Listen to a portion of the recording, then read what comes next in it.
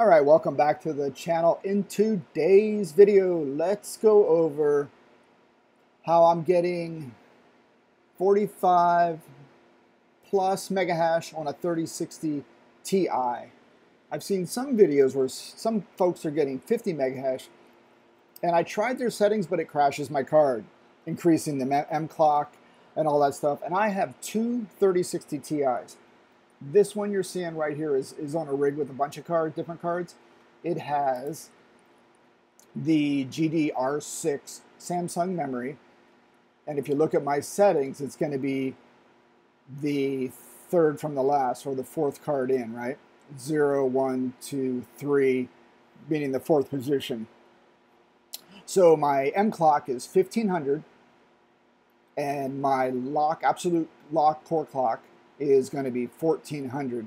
This is T-Rex Miner version 0.24.8, and this is 20 December 2021.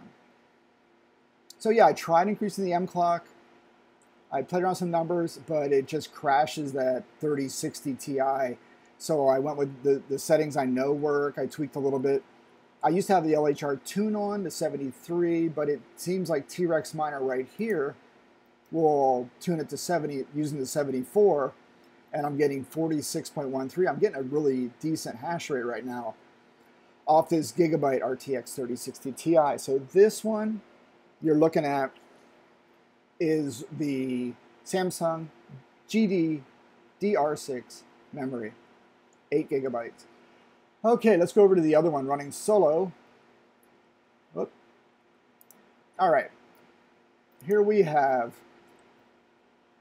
EVGA RTX 3060 Ti. I'm at 44.21, 44.09. This has been running a bit too. I forget if we can find the duration. It's in here somewhere. Yeah, 5 days uptime. So 5 days, 14 hours uptime.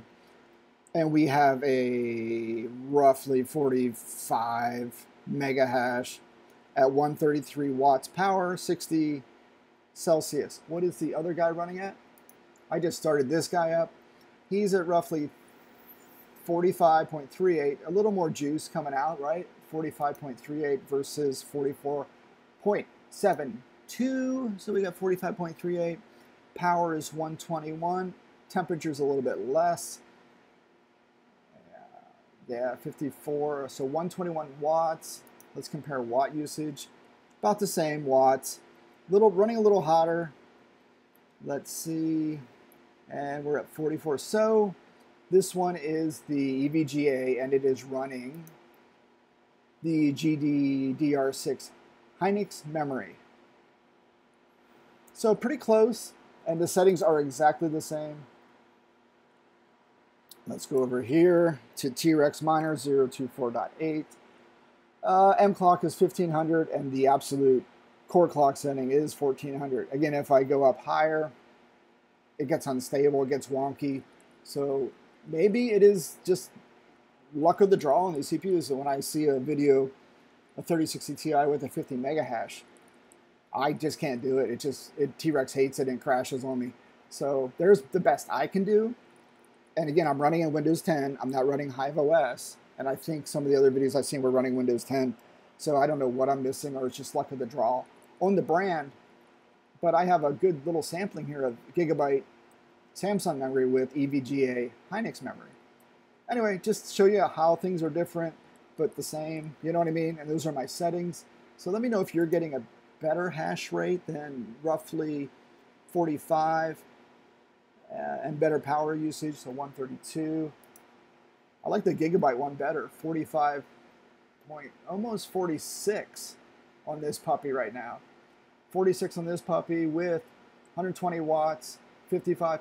It's like the Gigabyte is running better than the, with the Samsung, is running a lot more efficiently than the EVGA with the Hynix memory, just with the same settings and the same miner. This one is 247, but it really shouldn't matter. I mean, I'll check it. I think I will upgrade to make sure, and we'll go from there. So there you go. There's my settings. There's the differences, and I'm going to do a pause. I'm going to upgrade this miner to 024.8.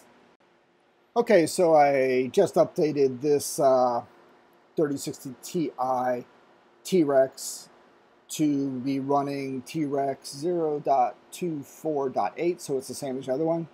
And this is the one with the GDR6 Hynix memory. So it's running the same numbers as before with version 0247.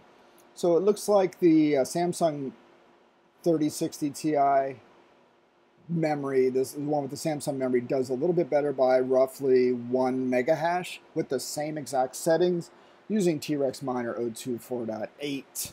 But the only difference, I did just start this one up, as you can see, and it's showing LHR tuning at 74, whereas where it was running for a whole week, it was about 75. So these numbers will most likely come up megahash wise. Temperature, temperature will stay the same.